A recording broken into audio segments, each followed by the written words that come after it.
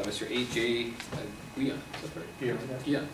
Let me tell you a little bit about him before he gives his talk. He's a member of Khronos, which is the group that oversees the OpenCL language in the open community, and has actively contributed to the OpenCL C++ kernel language, which has provisionally been released as part of the OpenCL 2.1 standard. He's an alumni from U of T, where he did honors Bachelor of Science with a strong focus on mathematics, operating system design, and computer science theory. His passions include big, fast computers and the theory that powers them. Yeah, we're not on the hardware side. I'm totally on the math side. Yeah. And he's also a master swimmer, water polo player, and enjoys rock climbing when time permits. I'm trying to get out of the mold of the stereotypical programmer from Jurassic Park. That's my incentive. I'm going to try to do a lot of swimming. And I can't bring electronics with me when I swim, so. So thanks for the introduction. Now that this is a recorded talk, I'll start with the disclaimer. So this particular presentation, terms, subsidiaries, blah, blah, blah, whatever, I'm not aware. So that everything that I'm presenting you is my own personal view. It's not reflective of Khronos, anything like that. Any technical mistake or bad joke is entirely my fault. So now that we have that out of the way, we can actually talk about what I want to talk about. So Khronos is an interesting organization. I've certainly heard of standards bodies such as the ISO. I've heard of places like, W3C. Khronos is another organization which is most known for OpenCL. And recently it's been making the rounds in the news for the creation of Vulkan, which is a reboot of OpenCL for multi-threading and for high-performance graphics on modern devices. And I'm not sure the entirety of the data. I think the last refresh of OpenCL is quite some time past. So Khronos is an organization that brings together a number of the hardware companies and software vendors under this existing IP framework so that they can collaborate. And one of the things that was mentioned at GDC, which is where a lot of these announcements happened with OpenCL 2.1 and with Vulkan, is one of the few places, as Khronos' point of view is, that this could have happened, that we can come together and say, what's the future of heterogeneous computing, because the players are already in place.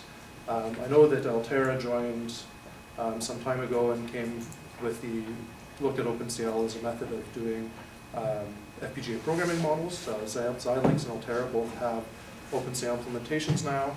And it's a really interesting place where hardware vendors and software professionals come together to determine what the next generation of software should be. And through these specifications, the developers can just go ahead and start to use. I don't know if you're going to talk about it, but I have some sense that Vulkan is competitive with OpenCL. Is that correct? Or? No.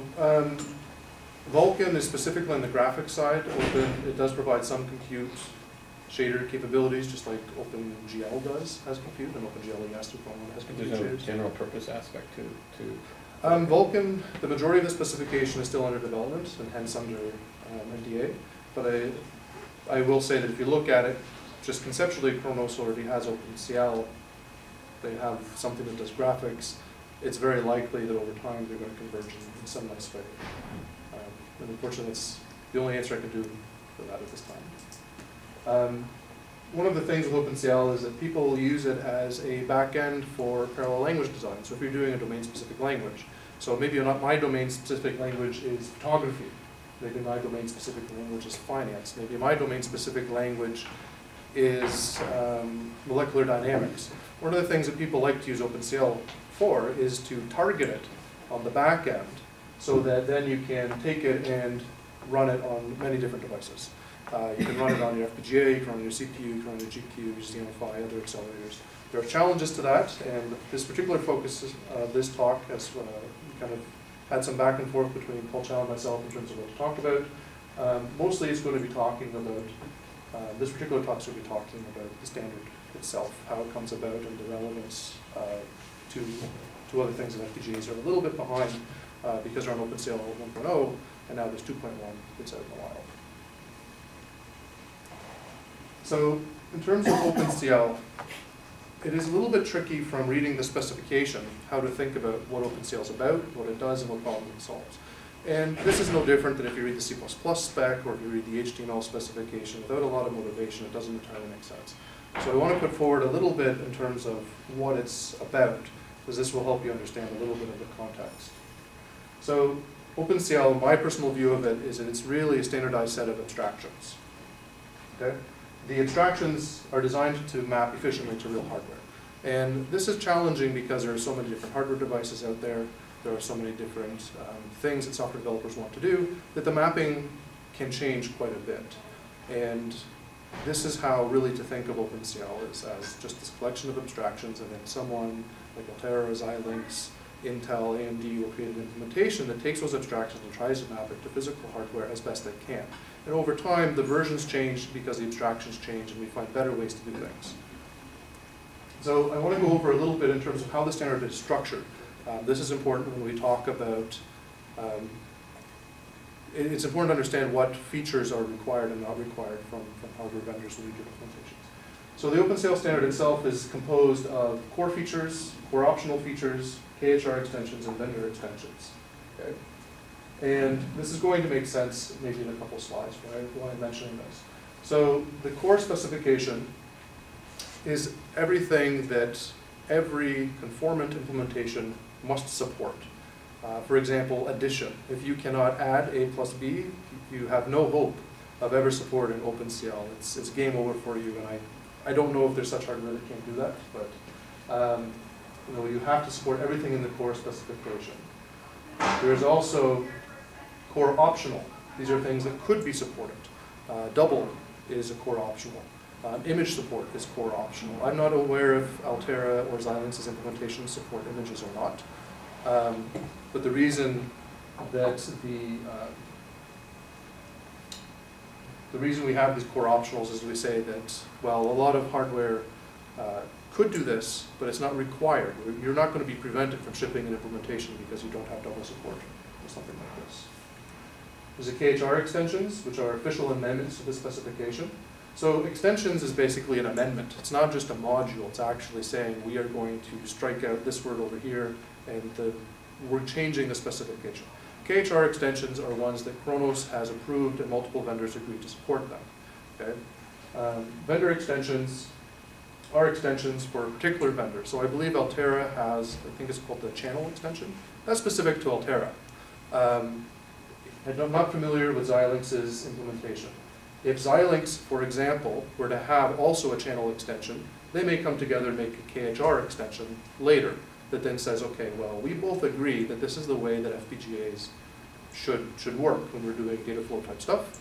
And so for that reason, we make it into a KHR extension, and then maybe it'll go into core optional and core. So I wanted to convey, especially because the University of Toronto is a Khronos member, is an academic Khronos member, some of you may participate in part of the process, and I wanted to provide a little bit of background on what that process is like and what it means. I mean, you will see this in press releases where people will say, for instance, SPIR-V is a core feature, so that's what this means. If we say this is now an extension, when you read the press releases and you see the evolving language, you understand what the implications are. And of course, just to make your life very complicated, each specification has a version attached to it. So this time, Altera and Xilinx is on version 1.0. NVIDIA recently was on 1.1. They just announced 1.2 support. Intel and others, Qualcomm, for example, have 1.2 implementations, and 2.0, AMD and Intel both have 2.0 implementation shipped. So we're in this kind of weird situation where you have so many different versions, and that's why I wanted to explain, I'm going to explain a little bit of the challenges this presents in terms of if you're writing FPGA code right now for version 1.0, is there anything I can tell you from experience doing this on the GPU side and the accelerator side that maybe can help you structure your code now so that you have a better understanding of how to move forward in the future? So ideally, this is what the life cycle should be. We want to say, okay, Altera has a vendor extension. Maybe they work with Xilinx behind the scenes with a KHR extension. And then each version, you're going to progress as you get increasing stability. This is basically how the specification views the world, is we're going to go through this type of progression. Now, one of the challenges that comes up is that these are abstractions, and abstractions may not be may not have a one-to-one mapping with everything hardware can do. So this is somewhat complicated diagram, so let me explain. If we look at the set of everything your hardware can do, okay, there may be things that no OpenCL abstraction supports. On AMD's GPUs, I believe that they have a global data store. I do not believe there's any method, even through extensions, to access this. Just if you use OpenCL, it's not there. Okay? I may be inaccurate on that, but we'll take that as an example. So if we look at the specification, the OpenCL standard is going to expose everything in your hardware that the core standard can do and support it core optional can do. So if you support double, you can support that. Okay? You have to support what's in the core standard. You may have things that your hardware does that's rather special. Okay? So my understanding from an FPGA example is FPGAs are designed to be more streaming and to have more data flow capabilities. The OpenCL standard doesn't really have this at this time. So what that allows you to do is you can provide vendor extensions, like Altera did or Xilinx may, that expose extra parts of the hardware. But there's likely always going to be something that your hardware can't do. And this is one of the interesting roles of Khronos, is to try to minimize across many vendors, because let's say this is just this set is going to look different for every single vendor. We want to minimize what can't be exposed while maintaining efficiency of abstraction mappings to real hardware, etc. So it gets really challenging to decide what feature goes into the standard, because you want it to work well everywhere, you want everyone's hardware to be exposed, you want to provide abstractions that developers will like and have efficient mappings. So the only thing you're not going to support for the OpenCL standard, otherwise you will not be conformant, is maybe some core optional things. Otherwise you have to support it. So this diagram changes from OpenCL version to version. Okay? So I'm not aware of the details in terms of why, if there's a technical reason why, or it's a non-technical reason why Altera and Xilinx say on 1.0 at this time. There have been changes inside of OpenCL from 1.1 and 1.2. Perhaps it's something that is in the core specification that they can't actually support. I don't really know. But this is just an idea of how the standard is structured. So this becomes really an interesting challenge. If there's any computer scientist in the room, this is definitely an NP-complete problem. So I wanted to illustrate that if you look at the OpenCL specification, it's going to have some subset across all devices of what the hardware can do. If it's outside of this little set, it's unsupported hardware capabilities. So the role of the committee and the role of the discussion within Khronos is to try to make this as large as possible so that everything your device can do is completely exposed by an open standard. It'll work well across the board. And this is a very challenging, discussion to have. So for instance, device A has a few things in the set that can't be exposed to OpenCL. Device C, everything it does is exposed. Great. This may happen in future if hardware vendors decide to make specific hardware for the OpenCL standard. Whether they do or not, I don't know. But maybe this is how that will occur. And you may have devices that initially, many of their features aren't supported. And the role of the OpenCL standard is really to make sure that developers are able to provide abstractions. And I want to say the problem of the implementers to make sure that it works as well as possible on hardware. But there's areas where that can fall short in practice. And because the versions change, this may change from version to version. So maybe you have amazing 1.0 support, but for 2.0 support, you can't really do it. So I'll give you a concrete example. So for 1.0 support, you have byte addressable memory is an optional feature. It's a KHR extension. Right? You may not be able to get the byte address of some memory. With 2.0 now, we have support for shared virtual memory. You can actually dereference pointers on devices. This may be something that your hardware just can't do because it doesn't have access to how the host works. I don't know the details of how on a PCIe card you're going to get involved with maybe snooping on the cache or doing TLBs or something like that. I understand how it works on the CPU. When you start bringing in other add-on devices, FPGAs, I don't know how you're going to maintain consistency. That being said, the 2.0 standard does provide fallbacks that you reasonably could do in different implementations. So in terms of challenges, what I wanted to, the final thought on this diagram that I wanted to show is that with each version, when you change features, and especially with OpenCL C++, OpenCL C++ has all sorts of nice things. We have exceptions, right? We can grab an exception, we can move it around, we have different threading. it becomes challenging even to design the kernel language to work well across different hardware. And this is one of the major places where Khronos has an important role, is that the software and hardware companies can come together to figure out what's the best covering, admitting that we can't get full coverage of what hardware can do. In terms of challenges of OpenCL, I'm going to show diagrammatically one particular challenge, and that is that it's possible to write programs that are functionally correct and obtain peak performance on particular pieces of hardware. So let's say we have devices A, B, C, and D here. You can write a program that will be functionally correct on device A, and will get peak performance, and across the board. But there's nothing to say that if I take program A, and I say, okay, I'm just going to take this program. So to make this a concrete example for this group, let's say I take an FPGA-based kernel for Altera. I'm going to run it on Xilinx now. Will it work? Will it be fast? Well, we don't really know. I've seen some research literature, but I'm not up to date at this point in terms of what's been published in the past 8 months or so. In terms of OpenCL is a standard that allows you to get performance and portability, but it's not necessarily at the same time, and I don't know that we know that at this time. It's something that, this is a research project, we have to understand whether this is possible. So if you take a program A and you run it on the different devices, maybe it's not functionally correct for device B, it just gives out wrong data map, or it just crashes. An example of this, to be concrete, if you write code on a GPU, because you have the concept of wavefronts, you have locked instruction pointers, and let's say you try to implement a mutex, it's going to work perfectly well on a CPU, it'll loop forever on a GPU. So that's one example of something where you don't really get the functional portability even. You may find that it works, maybe I can take it from one CPU on another CPU, but it's not as performant. And this is not necessarily a problem with the spec itself per se, so much as that this is the first time anyone's tried to do something like this. We now have to figure out what are the best practices. Is there a way to write code that works well? Is there a particular structure? And I will point out that with C programming, this is the same thing. If you write C code for a particular processor, and you know everything about how that processor is designed, and you take it to another one, you may not get good performance.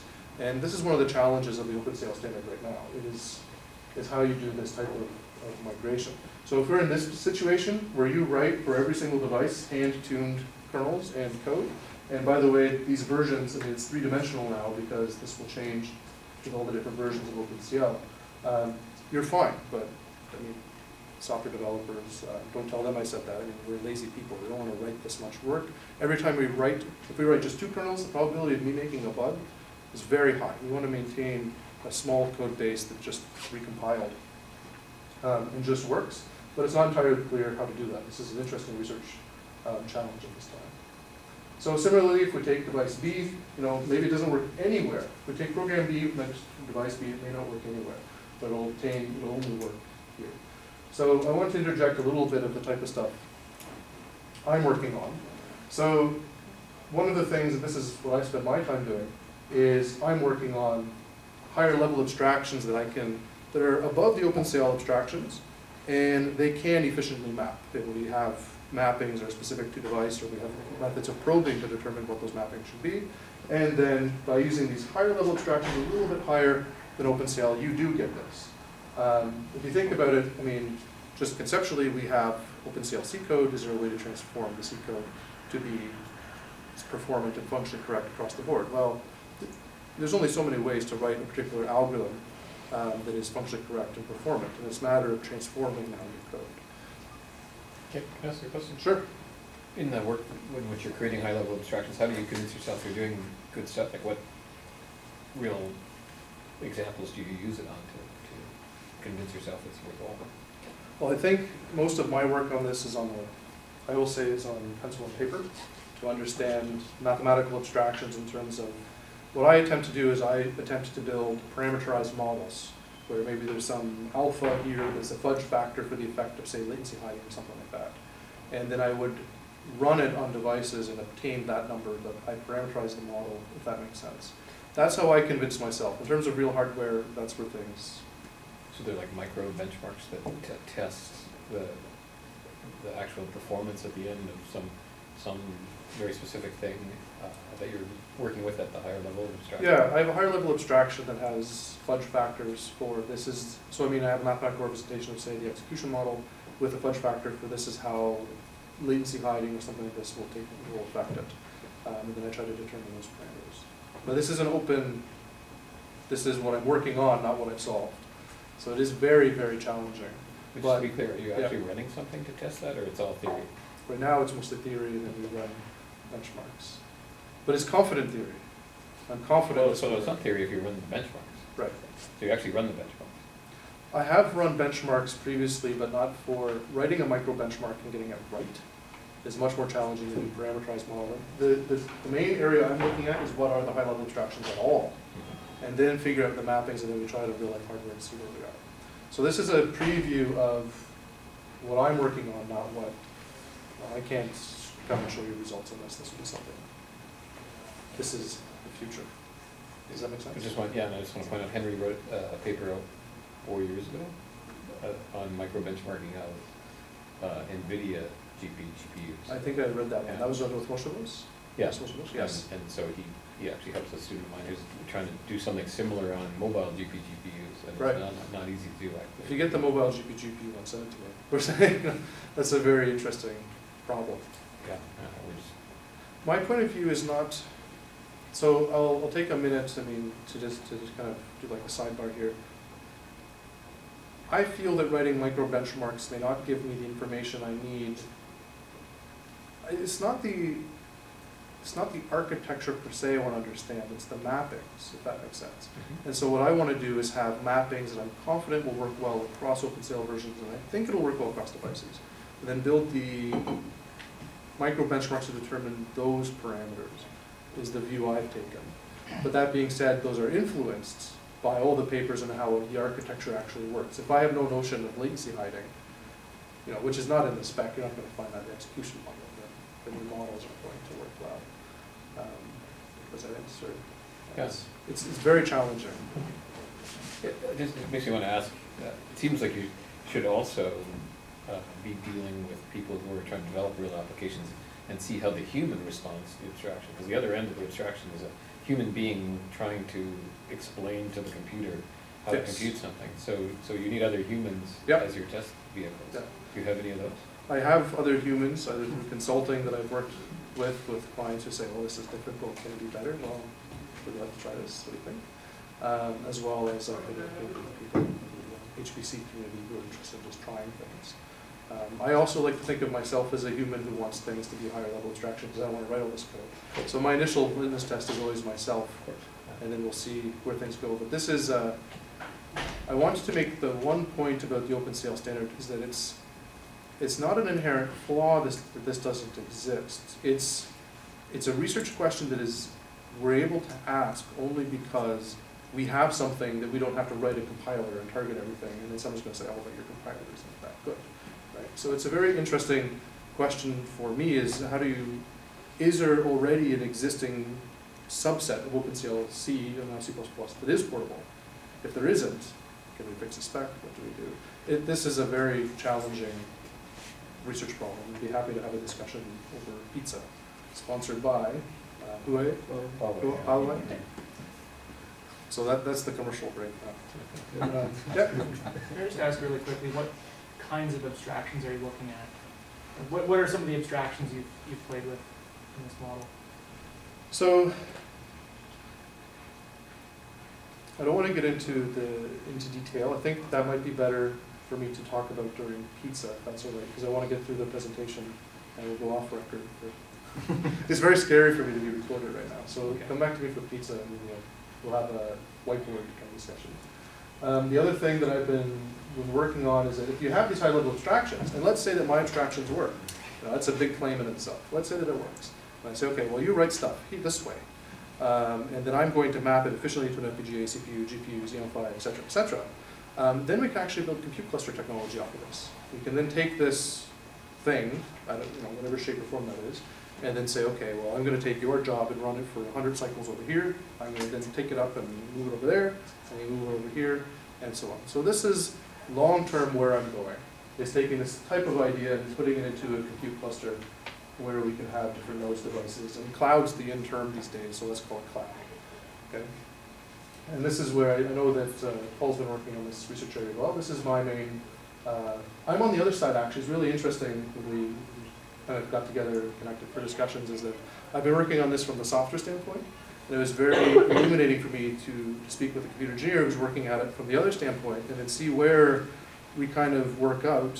Some of my talks, I'll show a diagram of, a complicated UML software diagram, and underneath the software guys say, processor, right? And it's really interesting to see the other side, where you see transistors and above you see code. Right? So it's really kind of interesting to see from the perspective of even creating something like the OpenCL standard, we have to come together and say, there's a processor there? I just want this thing to work this way. What do you mean I don't have function pointers? Right? You don't have function pointers in OpenCL, and that's important. So that's a quick aside. I want to talk briefly about the type of challenges you may face migrating from OpenCL 1.0. If Altera or Xilinx ship future OpenCL versions from the experience of what we encountered from GPU software, you're going to find a few issues are going to come up. Number one issue is basically a replay of this diagram. Is it even on the same device with different versions of OpenCL, they've changed the compiler, they now take advantage of this feature, things change. So you may actually have to write something like this, but then now it's version based. So the 1.0 version, 1.1 version, the 1.2 version, the 2.1 version. It's very complicated. You may have to. In practice, you don't always have to. In reality, with GPU software, you generally don't unless you get tempted to use a nice feature, and generally there's nice enough features in the OpenCL versions that you get very tempted, right? So I mean, atomics have changed device to, from version to version, and so on. And if you want double support and stuff like this, you're going to change how you want to do things anyways because you want to use the latest and greatest features. So that's one of the biggest migration challenges, I'll say. Once you understand the OpenCL programming model, moving from version to version to version isn't actually that bad. You do have to be aware of fine print in terms of the behavior can change, and really the way to think of the OpenCL standard is really self-contained standards that you really want to write your code for 1.0, and then don't try to use too much. Reusing code can lead to difficult issues. We can talk about that over pizza, but the main migration challenge, without, I haven't used the Altera or Xilinx implementation before, but from the GPU side, usually what happens is there's new things in the kernel language. So for example, we introduce 3-component vectors. If you want to use 3-component vectors, and they're actually 4-component, but if you want to use 3-component vectors, then that's something that was no longer compatible with 1.0. So you have to find ways to deal with that fact. Ultimately, moving, if you want to use, for instance, C++, you have to use 2.1, etc. Usually the incompatibilities are on the host side. So for instance, with 1.0, we had CL set command queue properties. That's gone now. I doubt that they would have done what you think they would have done with previous OpenCL versions. And there are, each version of the software has a set of deprecations and so on. But most of the challenge you're going to have, if you take something and write an FPGA code now, it's wonderful, and let's say tomorrow there's a new FPGA vendor on the block called Yum Yum Apps or whatever it is, and they suddenly have 2.0 implementation. Most of your kernel code will be okay. The host code will have to be rewritten, and if you actually want to squeeze every ounce of performance, you probably will have to rewrite it from scratch. Only because OpenCL 2.0 adds things like pipes, you add new memory models, etc. And if you want top performance, you generally have to use the new stuff. So OpenCL 2.1 was just announced on March 3rd at GDC. There's only one slide on this. What happened here, the main things to look at is SPIR-V is now a core feature of OpenCL 2.1. So SPIR-V is an IR. It's the Khronos IR now that is being shipped. The previous versions of SPIR were based on LLVM. SPIR-V is now completely self-contained, and the idea is that you can target now the SPIR-V IR, and then you can go from there to OpenCL 2.1 or 2.1 code, etc. So this is now a back-end language, back-end IR. And what's also happening is that with OpenCL, the actual host code, the OpenCL C++ compiler actually generates SPIR-V code, right? So what's happening is putting a compiler, front end, and everything else inside of the implementation led to issues. And the main idea of SPIR-V is it's been designed so that the compilers can be much higher quality, that they are just doing some form of transformation, single pass, register allocation, stuff like that still happening inside underneath the hood. But the idea is that the front end language, which I don't know anyone has ever written one that's completely correct ever, is now somewhere else, so that your actual implementation doesn't have to be revised or upgraded. Oh, that's a great thing. Yeah. I've been confused for years about the fact that the drivers are compilers. And it's still a compiler, I guess, but now a lower level compiler. So I can give you the phrase, I have unfortunately a limited background in compiler design. What they did is they split the compiler in half to admit SPIR-V is an IR that's been designed specifically to be in between the high-level language and the low-level kind of optimization process. And one of the ideas here is, I mean, I'll make up my own example. Imagine if you ship in this in a car. Do you really want to have the update download of your C++ front end, right? You don't really want to have that. And C++ is going to be a difficult front end to get right. I mean, OpenCL C took some time to get right, and now we have OpenCL C++, which is going to be much more complicated. So it is completely decoupled now. The language the SPIR-V has been designed to make the compilers, to make the implementations more stable. I wouldn't be surprised if someone with a better background in compiler theory than I am can prove that those transformations are correct now. So we know their implementation is good. And then you just rely upon the front end. As a software developer, what I like is that I say this inaccurately as almost like a portable assembly language. So I talked about wanting high-level abstractions. My high-level abstractions now can be a new language concept. And I don't have to target OpenCL C or OpenCL C++. I can just target SPIR. So this also is shared with Vulkan. So SPIR-V is also shared with the graphics guys. So that's why it's becoming the Khronos IR, as we actually have this kind of unified back-end IR that we're using. And OpenCL C also target this. And you can build your own high-level languages, which, as we mentioned, people are doing anyways. Most people using OpenCL aren't using OpenCL. They're building domain-specific languages. So I have a few points that I can give on, I've been thinking on, this is where I personally want to see the OpenCL specification go. And one of the things I'd really like to see inside of OpenCL is increasingly autonomous devices. So what I'd like to see is that I would like to be able to do device-to-device communications. It's motivated by, we talked already about my idea that I want to use OpenCL as a back-end computing platform for compute clusters. So obviously I'm going to propose things that make that nicer for me. So right now with OpenCL, you really have the host that kind of does everything, and then you have devices that don't really have much potential to do much other than report back to host, right? Now with OpenCL 2, we added pipes, and we added kernel-side queues so that the device can start to manage itself. I'd like to see that carried forward absurdly to the point where maybe we can even do resource balance and load balancing or something on a compute cluster. So I'm not suggesting that we suddenly put MPI in here or something like that. What I'd like to see is that we have just the facility to have high-level communication mechanisms where you can say, well, I've created some more work and I don't really want this device to do it. Maybe someone else can take it. Just kind of split it up. So it's one of the things I'd like to see is high-level communication primitives and device-device interaction. Okay? Another thing that I would like to see is improved interaction between the host and device boundary. Okay? So what that means is that really the device does its own thing.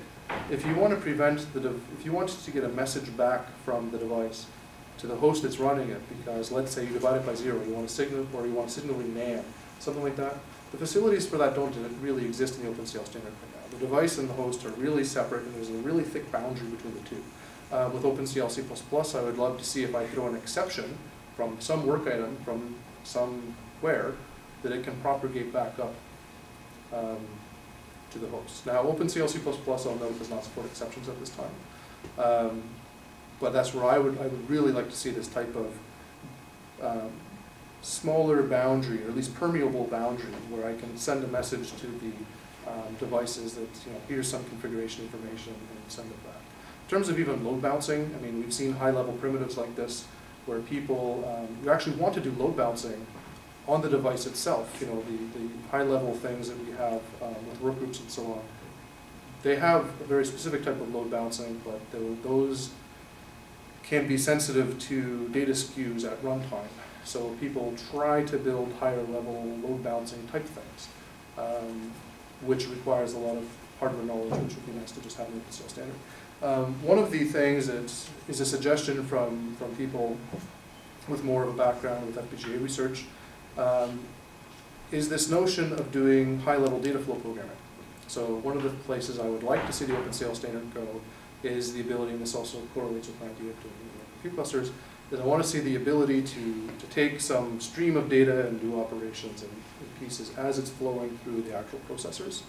Right now with the kernel execution model, you may be able to do that depending upon the implementation. I know that Altera has their channel extensions, which attempt to do something very similar. But at a high level, I'd really like to see doing data flow things. And more than data flow, I mean, OpenCL is a compute language. I would love to see OpenCL as a block I/O capability thing, where I'm saying, well, I actually want to get some data off of a store somewhere. And this store may be a block device, a Lustre file system, some sort of infinite vanity type thing. I would like to see that personally only in terms of, right now your data has to come from memory. It's on the device, right? I would love to see data coming from a sensor, or if you think of a camera, there's no reason I can't have the data coming in from there or somewhere else. So at a high level, this is where I would love to see the OpenCL specification go. Having OpenCL C++ is something that a year ago I would have said as a vision. So this is amazing to me that we have that now, because we have the high-level abstractions, and we can start making some of these things happen. But some of these things require hardware support and understanding of, just like we did with extracting OpenCL's compute language, is it even the role of OpenCL to be an I/O language? I don't know. Finally, the last thing I would really like to see from OpenCL is enhancements for fault tolerance. Right? So it'd be very nice if we can get a little bit more information from those devices in terms of how they feel. Are you sick? I need to replace you. Have you had a bit error recently? Something like that would be very nice to just have directly exposed. Because as a software developer, especially if something, I don't want to deal with it. If it's becoming flaky, I don't know if hardware knows whether or not it's acting flaky. But if it does, it'd be nice to tell me so that I can just avoid it at a higher level software model from now on and just not use it. That's all I care. I don't really want to take, roll the dice. Will this thing keep working? I don't know. With OpenCL, there's this notion that everything's okay. Everything's okay. Everything's okay. I'd like to see us admit that maybe it's not. And so it'd be very interesting to see what we can do in terms of building these high-level models. This is it. I hope that this is useful. The reason the FPGA vision part, I think a lot of this is relevant to the FPGAs in terms of, doing things like FPGA-based clouds is something that people are starting to talk about. I know that Paul's been talking about that. Doing things like programming models is high-level things, I think, has a lot of interest. So if you have questions, feel free. Great. And my email address here if you want to copy down, or I'm sure it'll be contactable in some other way as well. Okay, thank you. Thanks. Questions, comments, suggestions? What are the general timeframes for specification changes to OpenCL? So I can look at past history, I can't talk about the future. I believe the cadence has been 18 months previously. I don't know what we're going to hit or not. But there is, I believe is it 18 months? Might be less than that, but it is known. I have a slide. If you email me, I can actually tell you what previously has been the cadence, but it's a little over, I think it's like 18 months. Yeah. Can you another example of, you kind of said early in the slide about how some OpenCL programs just won't functionally work on their device. Yes. How can you have a case, and you said it's not because the spec's wrong, and it's not because the implementation's wrong. If I write core OpenCL 1.0 code, yep, and I run it, and that's all legit, and I run it on 2 devices that have correct implementations, Yep. and they can functionally not work, how can that not be because either the implementation's wrong or something that specs wrong? Well, I shouldn't say it's, the implementation is devastatingly flexible. The standard is devastatingly flexible. That's the issue. And what you see now, the issue I mentioned is on GPUs, you have this concept of wavefronts, somewhat like SIMD lanes that the instruction pointer is locked, right? So if you have one, you're waiting for one element of the SIMD lane, which is a work item, to say, I have the mutex, and the other one say, I'm just going to loop forever. I actually crash anything that doesn't have forward progress. What happened, and I can point to this historically, is that this is the work group model. So I should say that to answer your question, you wrote code that was wrong. It was incorrect, but it seemed like it was going to be okay. And then what happens is we say, uh-oh, this is something people want to do. This is a problem with the spec. The hardware actually works this way. And then what happened is we created subgroups. So now with 2.0 we introduce subgroups, and they are in 2.1 as well, that just reflect the fact, well, our execution model isn't quite right. So that's what I want to say is normally when you write performance stuff, you're taking into account how the hardware kind of works anyways. And it's that the specification didn't handcuff you enough. Does that make sense? Does that answer your question? It's usually an error of kind of omission, right? Is that the actual hardware, we don't want to expose how the hardware really works, just because now it becomes like a CPU standard and a GPU standard, and you get like these tomes of specific things, which is where we were. But that being said, this is the first time something like this is being done, and we inevitably make mistakes, but we correct them. So, good. So you raised a really good point earlier about sort of the tension between trying to make the specification as broad as possible, but still enable heterogeneous hardware. Right. As you think about things like exception handling and job management on board and so on, do you see there's a risk there that you kind of handcuff the hardware to be either an x86 or a Xeon Phi type device and make it almost, well, I won't say impossible, very difficult to implement something else? Yeah. I don't, because I don't make hardware. So my role is to say, this is what I wish I had, and someone will come along and say, you can't have that, or as has happened to me as well, you don't want that. And here are the reasons. This is why people participate within Khronos as members, is that if you have hardware that you want to be able to be compatible with the OpenCL standard, you can come in and have these discussions. And there are features that I don't think I can mention that are specific because this hardware can do this, and it's not exposed. This hardware can't do this, so we're going to loosen. So this does happen, and this is why it's being done within the working group. Yeah, I think there's going to have to be interesting discussions there, because Intel's going to say, oh, those features are easy, we already have those, and Altera's going to go, what does that even mean? No comment. That's enough comment. No comment, no comment, no comment. No comment, okay. Do you have any other questions? Yeah. So I was just wondering, when, for example, Altera had OpenCL, it was a feature for Altera, like an advantage for them to have this.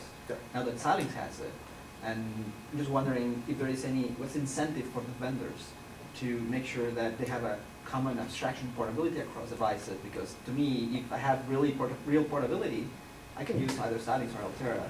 Yeah. So do you see then any conflict from vendors in getting commoditized? Well, I can't talk about any conflict I've seen, but I can talk about, in general, I don't think the AOL network worked out that well, or what was it, the MSN or whatever, right? There's usually this notion people want to work well everywhere, right? So OpenCL is the universal adapter, and developers and companies like having the comfort of the universal adapter supported, because they say, well, if it works well everywhere, I want to go with the thing that works well everywhere, rather than siloing myself into the product plans and so on of a company who says, well, we didn't do well this quarter, so we're going to up our price of our thing because everyone adopted it. The purpose of the OpenCL standard is to really allow, it's developer friendly in many ways, because you're right, it's not really hardware friendly. It exposes it, but hey, we have this universal adapter. And if you look at it, I won't do it for you, but if you look at it, everyone who has an OpenCL implementation also has a pet thing. We support OpenCL and this. We're OpenCL and we support this. And from my perspective, the next generation of kind of compute things can't be done without this universal adapter, if that makes sense. I don't know if that's exactly answering your question. For example, NVIDIA, right? Yeah. I was at GTC conference, right? And everything was about CUDA. CUDA here, CUDA everywhere, and not so much about OpenCL. Yeah. So, because obviously, if you use OpenCL, it would be the same as you use either AMD's CPUs Yeah. or NVIDIA GPUs. So that one just makes me wonder what's the motivation for NVIDIA to support, for example, OpenCL.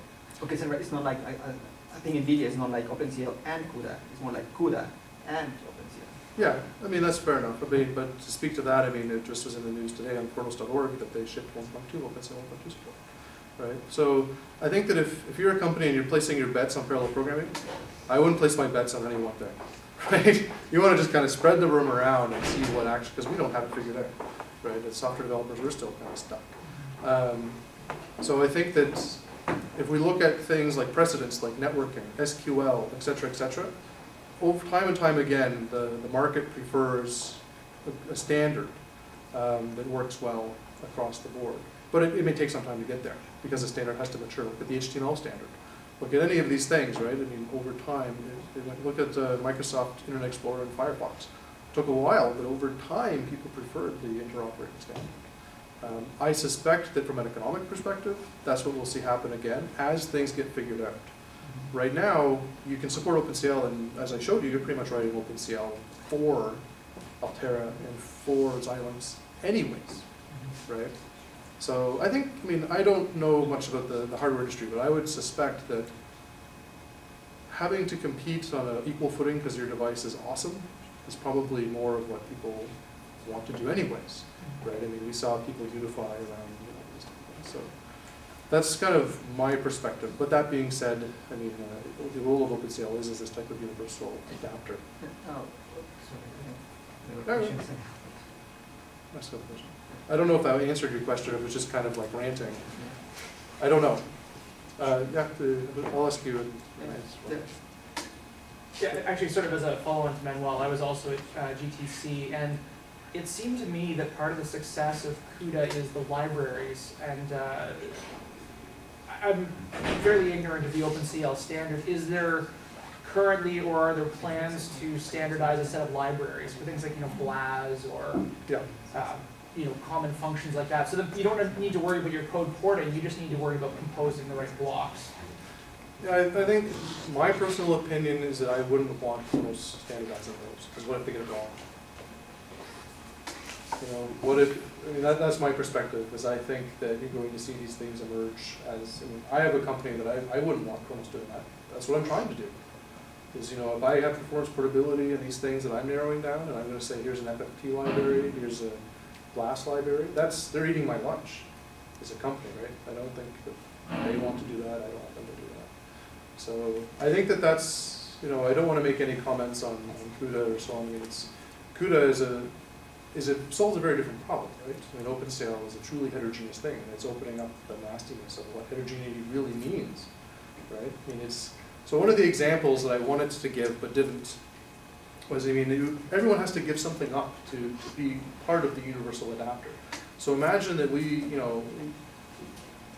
people have different sci-fi analogies. I'll use the Star Trek one. Imagine that, the United Federation of Planets was to have a common language for everyone. Well, you have to give up some concepts. Even in human languages, there's words that have no translation from A to B. So everyone has to give something up in the interest of common communication. And that's what happened with the OpenCL standard. But if you have CUDA or so on, you can expose what hardware does. And in fact, your roadmap can direct the map, right? You can make sure that the next CUDA thing is supported by the next processor and so on.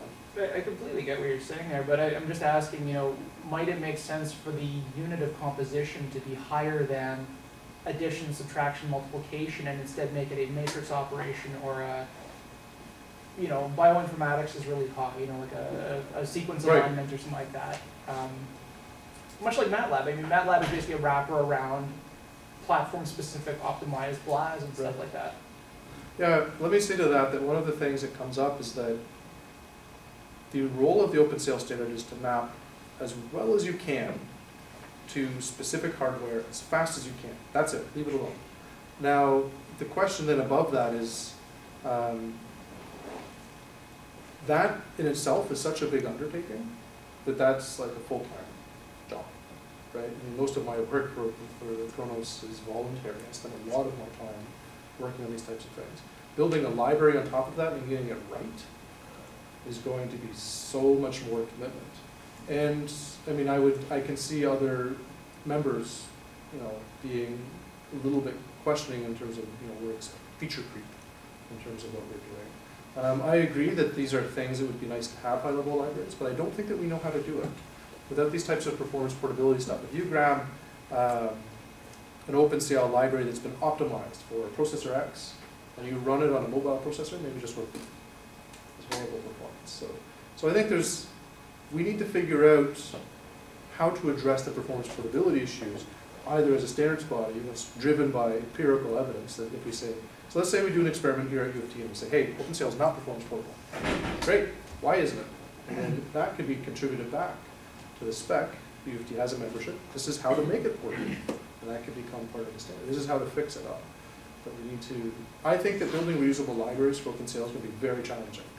Building a library that's... Well, I'm not saying a reusable library. I am suggesting a standard API. And so for each of the back ends, you could, there's a business model there to say, okay, we provide OpenCL compliant libraries for the following, standard operations. So then you can port between devices, not by recompiling your code and having your compiler magically optimize that code to a back end, but by composing blocks that are optimized. Yeah. No, I see what you're saying now. I think that that's not the role of I think that that's outside the mandate of what the committee should do. Fair. You had a question? So I was wondering if you could contrast Altera's channels, which I'm more familiar with pipes that are in 2.0. That's a the question high I hope level I they do sound similar. Is that a path to standardization of the channels? So I have an understanding of Altera's implementation. I have not worked with Altera's implementation. My understanding of the channels is that this is it's the ability for a kernel to talk to another kernel. Is that right? Yeah, basically pipeline your output to the input of another kernel. So. Yeah. So for pipes, I don't know what limitations they're going to hit in terms of what they're going to do with that. I think that pipes themselves have, I don't know how to answer that question. Is a pipe essentially the same abstraction? The output of the kernel goes to the input? I need to look at the channels. I can look at those abstractions and send you an email if you send me one, and I can tell you, but I need to go look at it. We've had some discussions about that with stuff we've seen. Like channels can talk, not just kernel to kernel, but also talk to I/O devices, and pipes right now are just kernel to kernel. That's it. So possibly the kernel to kernel subset could map to a pipe block? The way they could go around it, I mean, on Xilinx, there are things called built-in kernels, which could be, say, an Ethernet port. That could be a built-in kernel. Then you have a pipe between that built-in kernel and your defined kernel. So that's a way to work around as well. Yeah, there's no good solution now. I mean, it's an open compute language, not open communication language, right? So but that's where I would love to see the standard go, is to provide access to these controllers. I guess it sounds like some of those discussions are happening right now though already. Yeah, and Altera and Xilinx. Or just a step out to see the big synthesis coming. Okay. So, but I don't know if you asked the question really about SciCL. SciCL. SYCL. Oh, sickle. Yeah. Or Yep. SciCL. Well, what's your question about it? Yeah, I just want to know if that's sort of more or less what you have in mind in terms of a higher level of abstraction on top of OpenCL, or what is SYCL? SYCL is an example of OpenCL middleware, right? And that's ultimately the form that my work will take as well. Is something that uses the OpenCL standard, but maybe sits in between, right? No different than something like MPI or socket. SYCL is a standard that is a type of OpenCL middleware. It's specific to OpenCL 1.2 in its current form. And it's also an example of a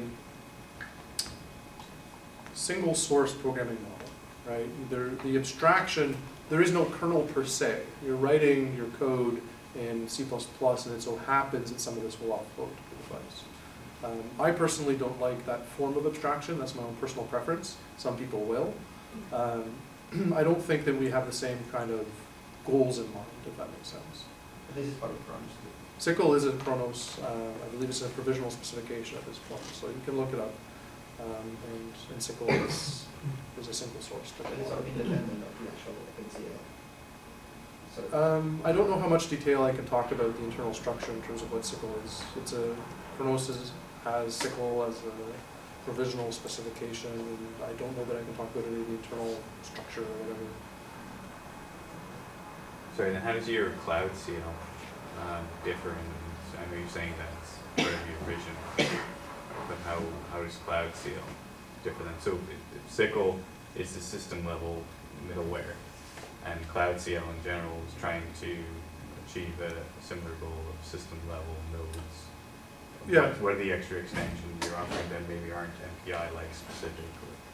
Yeah, I think that when I talked about cloud CL, I'm talking in terms of actual distributed computing, SINET type thing where you have a number of workstations in your QNX. SYCL is designed for a single node. You're going to have a single thing. There's a number of accelerators. They support 1.2. My vision is very different in terms of providing abstractions that are also version agnostic. When I provide you an abstraction, I want it to work on 1.0, 1.1, 1.2, and 2.0 reasonably well. And they're going to be quite different abstractions. I don't know what shape and form it's going to take out. So I see myself as solving a very different problem in terms of, there's always been a category of languages that are for distributed computing and for single node and so on, if that makes sense. The main, what I'm showing is a preview of this is the type of stuff I do, mostly to say this is the type of stuff I do rather than to talk too much about the details. It's a very different problem when you say, okay, this is an accelerator, but it might be faulty. We have to deal with fault tolerance now in our programming models and so on. And that's where I see myself dealing with different abstractions that can be distributed, can deal with fault tolerance. Okay, this accelerator is dead. This node disappeared, the link's faulty, it's intermittent or something like that. It's an entirely different problem. Does that answer your question? Yeah, and I guess the other side is, so one side is that resiliency, and then sort of, I guess, migration of execution. The other side is the scheduling. Oh yeah, those are all concerns that you're going to have in a distributed context that just simply don't exist on a single accelerator. Right? It's like the shift from one processor to multiple processors, and then the shift from multiple processors in a single node to a distributed system, right? Like each one has like an order of magnitude or two increase in complexity. Right? So that's why I say like it's going to be a different thing.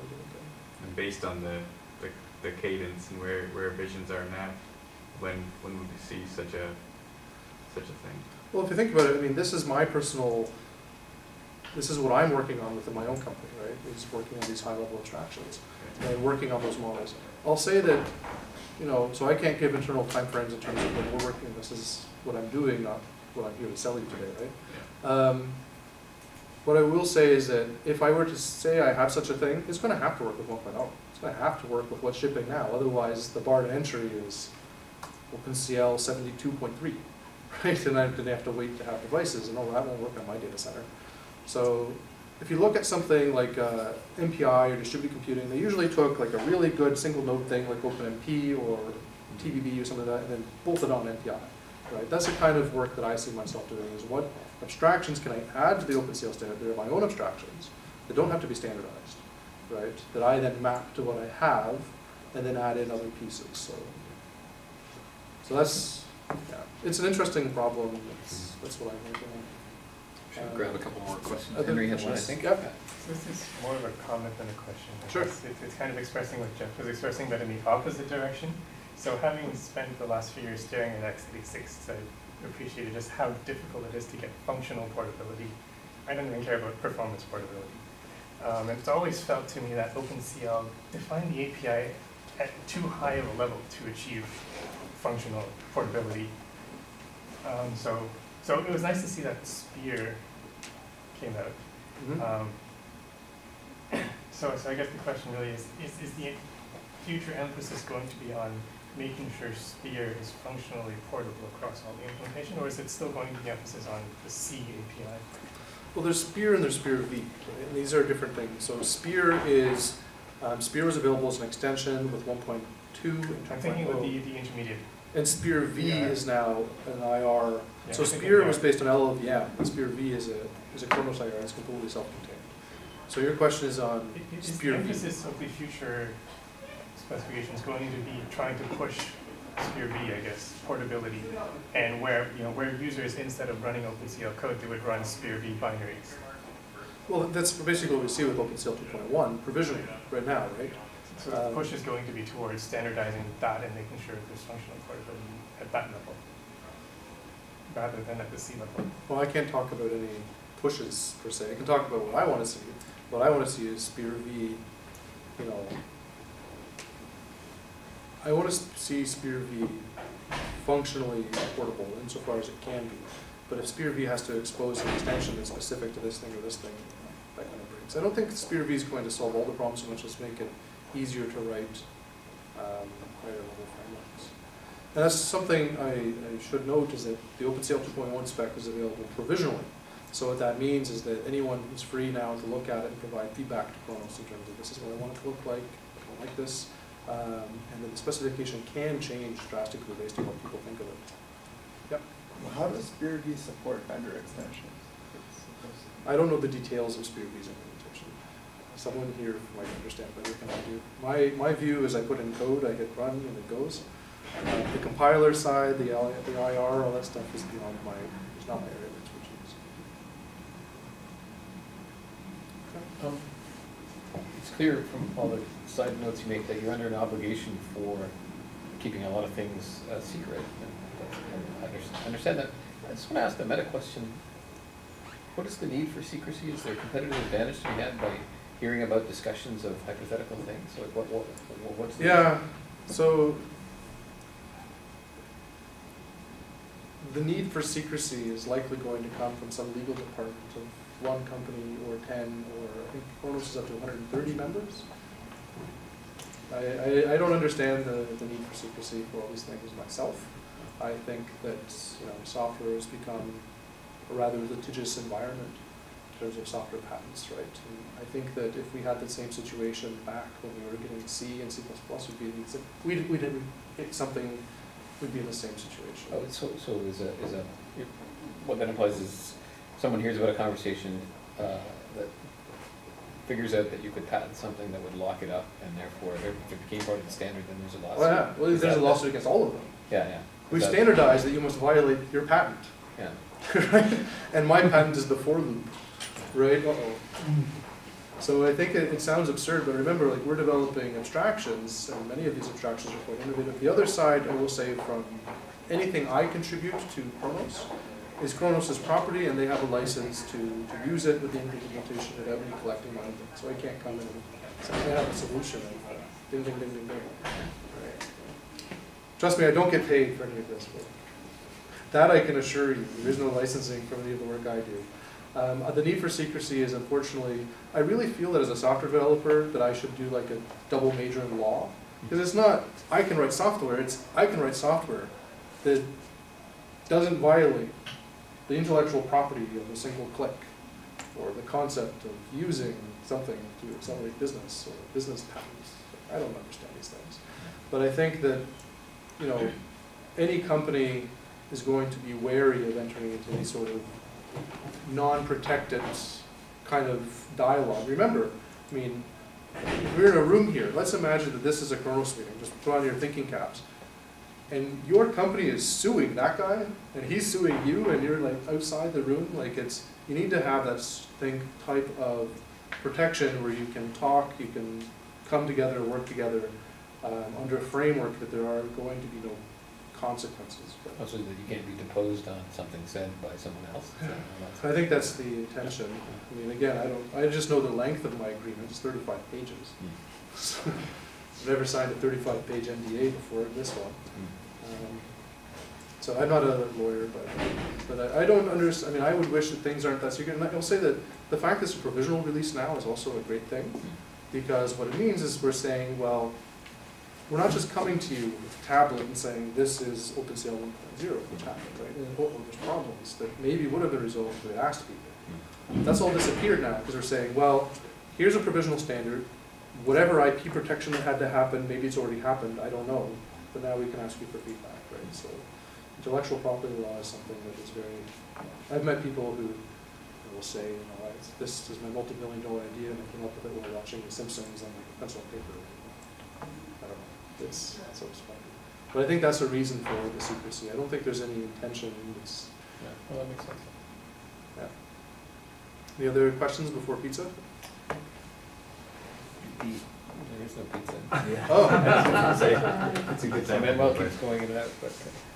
it's provisionally released pizza. Well, let's thank AJ again. Okay. It's very entertaining.